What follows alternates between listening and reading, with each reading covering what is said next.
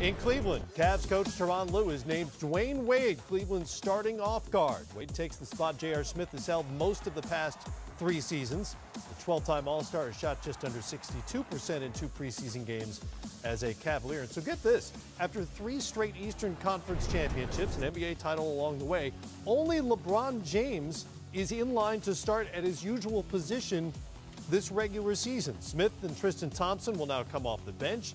Wade and Jay Crowder joining Derrick Rose in the starting lineup, and Kevin Love moving to starting center. And of course, another shakeup is likely on the way when Isiah Thomas becomes available no earlier than January. Curious thing to me, and we've talked about this a little bit, for a team that was second in the league in made threes last year, you've now got a backcourt of a couple of guys who don't shoot many or historically hit many three-pointers. I think what Ty Lue's doing is experimenting at the beginning of the year to see how Dwyane Wade shapes up as a spot-up shooter, to get him in familiar places and territories that where LeBron James, who he knows quite well, but where LeBron James might end up distributing the basketball to him, Matt. So it is a bit curious.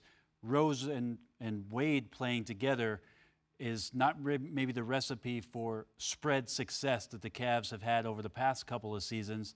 And you wonder, moving Tristan Thompson to the second unit, how much of an effect will he have against opposing team's second unit when it seems like that hustle and rebounding and him being in there with LeBron to begin the game was more beneficial, at least to his play. So I think Ty Lue is just trying to feel this out in the beginning of the year, making the announcement by no means for him that that's going to be set in stone for the whole year. Absolutely. You don't have to stick with it, but both those guys, sub 30% career three-point shooters in an age when everybody's shooting them at a high level. Yeah, and where that team, as you mentioned, has had their tremendous amount of success over the past couple of years.